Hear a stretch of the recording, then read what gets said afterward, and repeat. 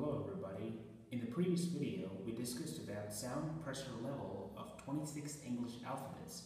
In this video, we're going to measure the sound pressure level of numbers 1 through 20. The goal still remains the same. We're measuring the sound pressure level of numbers instead of letters, and we'll still determine the numbers that are contributing to the peaks and dips in the real-time graph. Alright, so let me reset and let's get started.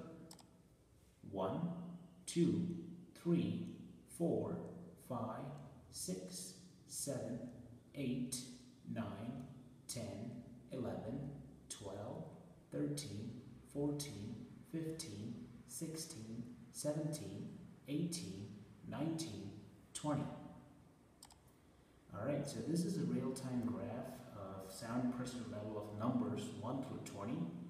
We do observe that it still falls in the range of 60 to 65 decibel as observed in the sound pressure level of letters A to Z. However, the peaks, the numbers that are contributing to the peaks are numbers 5 and 4, whereas number 7 is contributing least to the overall noise.